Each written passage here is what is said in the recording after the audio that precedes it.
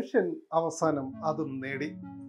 അന്യഗ്രഹത്തിൽ ആദ്യമായി ഗോഡൌൺ സ്ഥാപിക്കുക എന്ന മഹത്തായ നേട്ടം മനുഷ്യൻ സ്വന്തമാക്കി. ചൊവ്വയിലെത്തിയ പെർസിവിയറൻസ് മാർസ് റോവറാണ് ഈ നേട്ടത്തിന് പിന്നിൽ. മാസ്റ്റർക്യാം Z ക്യാമറ ഉപയോഗിച്ച് 2023 ജാനുവരി 31 എടുത്ത ചിത്രത്തിൽ റോവർ ശേഖരിക്കുകയും ഭാവിക്കായി സൂക്ഷിക്കുകയും ചെയ്ത 10 സാമ്പിളുകൾ വെളിപ്പെടുത്തി. പെർസിവിയറൻസ് മാർസ് റോവർ ചൊവ്വയിലെത്തിയതിൻ്റെ 693 ഭൗമദിനത്തിലായിരുന്നു ഈ നേട്ടം. ചൊവ്വയിലെ ഒരു ദിനത്തെ ശാസ്ത്രം വിശേഷിപ്പിക്കുന്നത് സോൾ എന്നാണ്. SOL. 2022 ഡിസംബർ 21 മുതൽ 5 ആഴ്ചക്കിടെയാണ് 3 ഫോക്സ് എന്ന് നാമകരണം ചെയ്ത സ്ഥലത്ത് പെർസിവിയറൻസ് മാർസ് റോവർ വരുംകാല പരിശോധനകൾക്കായി ഈ ഡിപ്പോ സ്ഥാപിച്ചിരിക്കുന്നത്. ടൈറ്റാനിയം നിർമ്മിതമായ 10 സാമ്പിൾ ട്യൂബുകളിലാണ് ഇത് സൂക്ഷിച്ചിരിക്കുന്നത്. ഇവ റോവർ തന്നെ സീൽ ചെയ്തിട്ടുണ്ട്.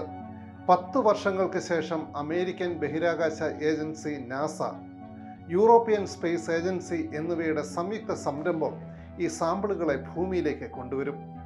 ജനുവരി 31 താൻ പൂർത്തിയാക്കിയ ദൗത്യത്തിൻ്റെ നിരവധി ചിത്രങ്ങൾ റോവർ എടുത്തു. കാർ വലുപ്പത്തിലുള്ള പെർസിവിയറൻസ് റോവർ എടുത്ത 368 ചിത്രങ്ങൾ നാസയിലെ ശാസ്ത്ര സംഘം ചേർത്ത് വെച്ച് അവ നിക്ഷേപിച്ച മേഖലയുടെ സമ്പൂർണ്ണ ചിത്രം പൂർത്തിയാക്കി. റോവറിൻ്റെ റോബോട്ട് കൈകളിലുള്ള വാട്സൺ ക്യാമറ ഉപയോഗിച്ചാണ് ഈ ചിത്രങ്ങൾ എടുത്തിട്ടുള്ളത്. അമാലിക് എന്ന് നാമകരണം ചെയ്ത സാമ്പിളുകൾ റോവറിന് ഏറെ സമീപത്താണ്, 10 അടി അഥവാ 3 മീറ്റർ അകലെ. മാജിക് മലൈ സാമ്പിളുകൾ 197 അടി അഥവാ 60 മീറ്റർ അകലെയാണ്.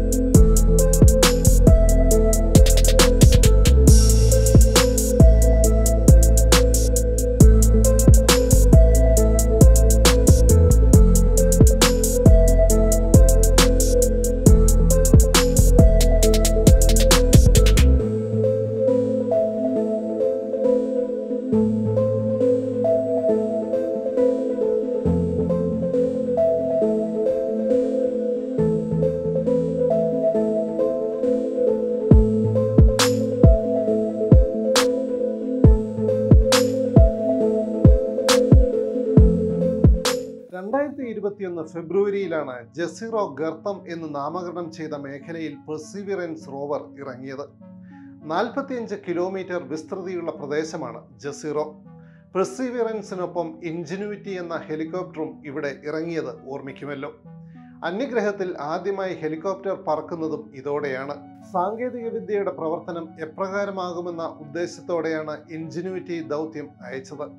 എന്നാൽ പിന്നീട് പെർസിവിയറൻസ് റോവറിന്റെ പ്രവർത്തന മേഖല എവിടെ ആയിരിക്കണമെന്നത് ഇൻജെന്യൂറ്റി കണ്ട ചൊവ്വയിലെ പരിസര കാഴ്ചകളിലൂടെയാണ് നാസ തീരുമാനിച്ചത്.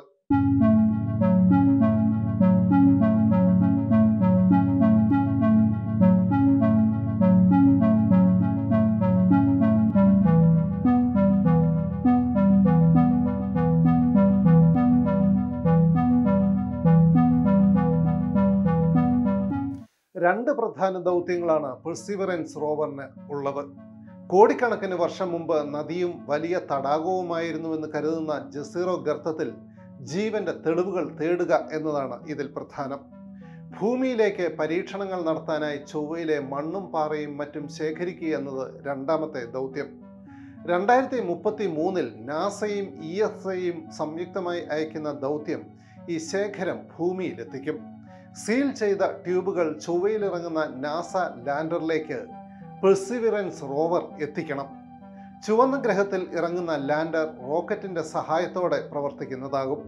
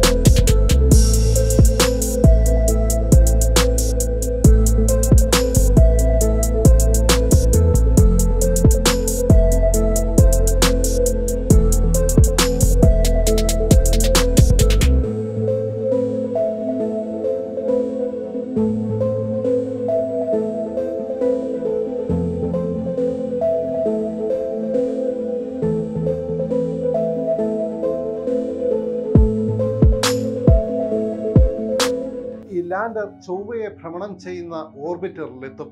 തുടർന്ന് ഭൂമിയിലേക്ക് തിരിക്കും. ലാൻഡറിനെ നാസ അയക്കും, ഓർബിറ്ററിനെ യൂറോപ്യൻ സ്പേസ് ഏജൻസി അയക്കും. ഓർബിറ്റർ 2027-ലും ലാൻഡർ 2028-ലും വിക്ഷേപിക്കാനാണ് നിലവിലെ തീരുമാനം. പെർസിവിയറൻസ് നിലവിൽ മികച്ച നിലയിൽ പ്രവർത്തിക്കുന്നുണ്ടെങ്കിലും 5 അല്ലെങ്കിൽ 6 വർഷങ്ങൾക്ക് ശേഷം സമാനമായ പ്രവർത്തനശേഷി ഇതിനുണ്ടാകുമോ എന്ന് ഉറപ്പില്ല. അത്തരമൊരു സാഹചര്യത്തിലാണ് 3 ഫോക്സ് ഡിപ്പോകളുടെ പ്രാധാന്യം എത്തുന്നത്. പെർസിവിയറൻസിന് അന്ന് സഹായിക്കാൻ കഴിയുന്നില്ലെങ്കിൽ ഇൻജെന്യൂറ്റി ഹെലികോപ്റ്ററിന് സമാനമായ 2 എണ്ണം ഇവ കണ്ടെത്തി ഓരോന്നോരോന്നായി ലാൻഡർ എത്തിക്കും. 43 ടൈറ്റാനിയം ട്യൂബുകളാണ് പെർസിവിയറൻസ് ചൊവ്വയിൽ എത്തിച്ചത്. ഇതിൽ 38 എണ്ണത്തിൽ പാറകൾ തുരന്നതും ചെളിയും നിറച്ചു. 5 ട്യൂബുകളെ വിറ്റ്നസ് ട്യൂബ്സ് എന്നാണ് വിളിക്കുന്നത്. ചൊവ്വയുടെ മണ്ണിന്റെ ഗന്ധം തിരിച്ചറിയുകയാണ് ഇവ ചെയ്യുക. 5 വിറ്റ്നസ് ട്യൂബുകളിൽ 3 എണ്ണം ഇതുവരെ സീൽ ചെയ്തു. 38 എണ്ണത്തിൽ 15 എണ്ണം പാറ തുരന്നതിൻ്റെ ഭാഗം നിറച്ചു. 2 എണ്ണത്തിൽ ഭൂമിയിലേതിന് സമാനമായ ചെയറാണ്. അറ്റ്മോസ്ഫറിക് സാമ്പിൾ എന്നാണ് ഒരു ട്യൂബിന് നൽകിയ പേര്. പെർസിവിയറൻസ് ആദ്യം പാറ തുരന്നപ്പോൾ അത് കൃത്യമായി പ്രവർത്തിക്കാനായില്ല. പാറയുടെ ഘടനയാകാം കാരണമെന്ന് കരുതുന്നു. ഈ ശ്രമത്തിൽ ലഭിച്ച പൊടിയാണ് അറ്റ്മോസ്ഫറിക് സാമ്പിളിൽ ഉള്ളത്. പാറയുടെ കടുപ്പം ഇത് വ്യക്തമാക്കും.